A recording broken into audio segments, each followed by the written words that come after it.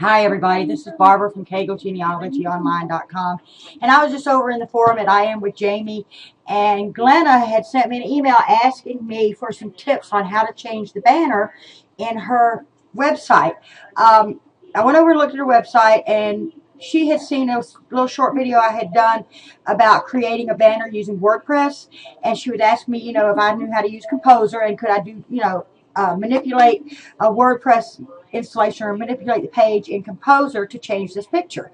Well, looking at her site, it looks to me like she's using a WordPress site. Glenna, if you're not using a WordPress site, I'll talk to you again, but hopefully that's what it is. For those of you who are using a WordPress theme, here's a quick and easy way I found that I can change the banner in a lot of themes. Now, not every theme will allow you to do this, but if there is a header image included with your theme, you should be able to do this. I'm talking about what you see here with the KegelOnline.com, climb your tree to uncover your roots. This is a banner that I made in WordPress, in Microsoft Word, and posted it onto an existing theme. Let me go ahead and show you how to do that real quick, and then I'm going to talk to you about how we're going to replace a banner on a new site that I'm working on. Article marketing. As you can see, it's a bare bones. I haven't even done anything. I'm not advertising it yet or anything, and this is not an advertisement because I'm not going to be ready with this site probably for a month or two because I'm working on the genealogy site.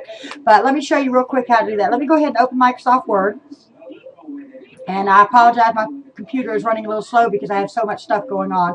But I'm just going to do a real quick, down and dirty banner to replace this beautiful banner in the standard WordPress theme. Now, one thing I've done is I clicked on this, right-click on it, and open image in a new window. I've already done that. And this tells me that this banner is 940 by 198. The other thing you can do is you can go into your website installation under themes, and you can look at that as well. But this is the easy way to do it if your program will allow you to do it.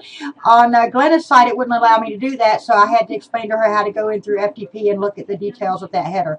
But sometimes you can just click on it. Again, it's right. You can go into your theme, right-click on it, and open image in a new window, and it opens again in a new window or a new tab, and then you can see what the dimensions are of it. And again, this is 940 by 198. So what I want to do is I want to create a word header in my Microsoft Word. You can use any kind of header, but this works really well for a real quick header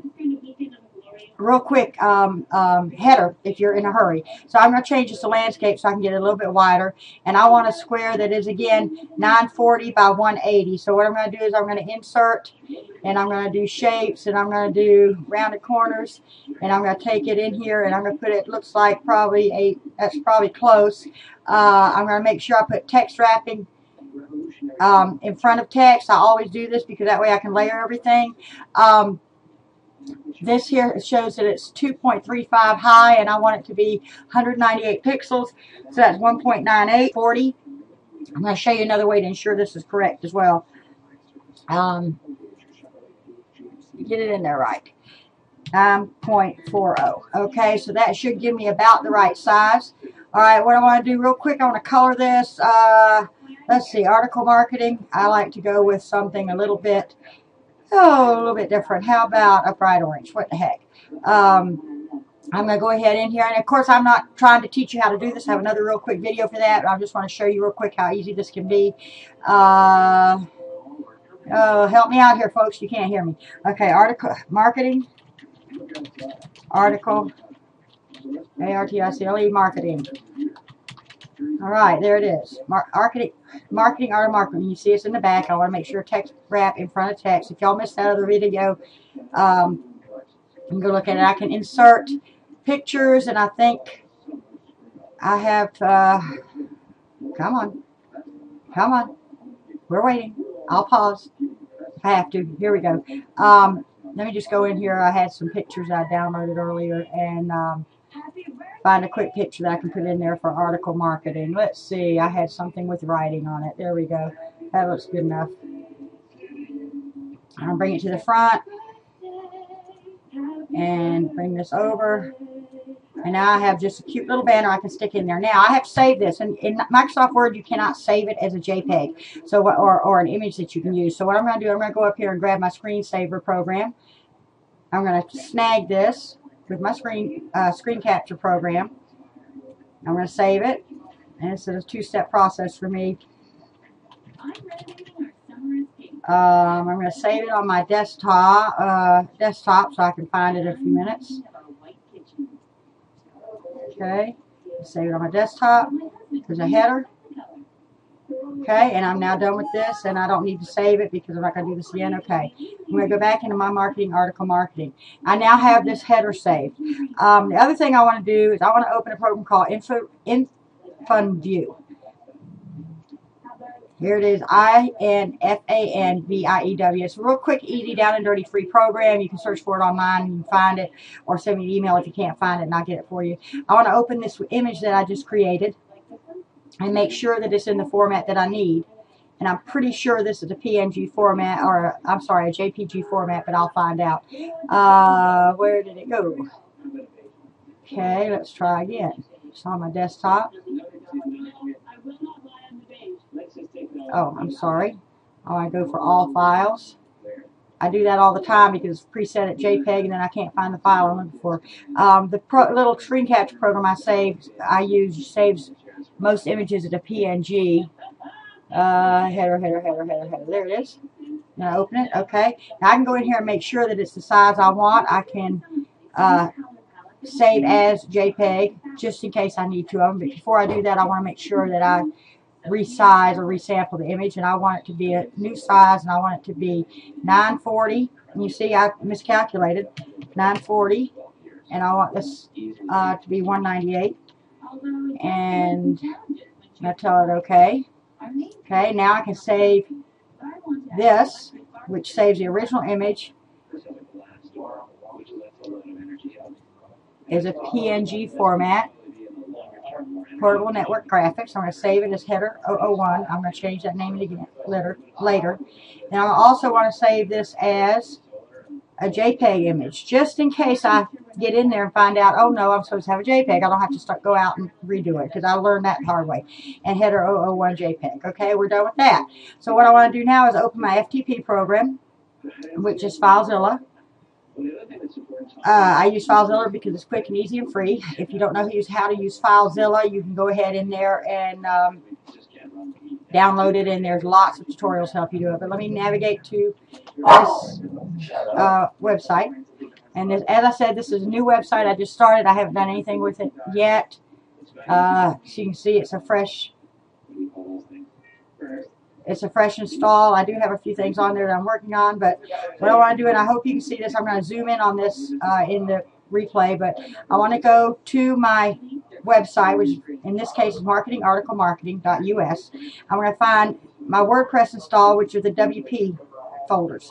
I want to go to WP content. I'm going to double click on it. Next thing I want to do is look for my themes. The theme is what manages the look of your site. So I want to click on themes. The only theme installed is the 2010. This is what comes with your WordPress installation. You may have installed another theme. For example, on my genealogy website. Let me just show you that real quick. I have too many websites, people. Okay, genealogy website. If I go into my WordPress content, themes, you'll see I have a bunch of themes. So I don't want to do that right now. I want to go into the new one. So I'm going to go here, WP content, themes, 2010. Now I want to go into images. Here are the headers here. I'm not sure what the WordPress PNG is. Let's check headers. Okay, and we should have, it looks like it's got a rotating header. Okay.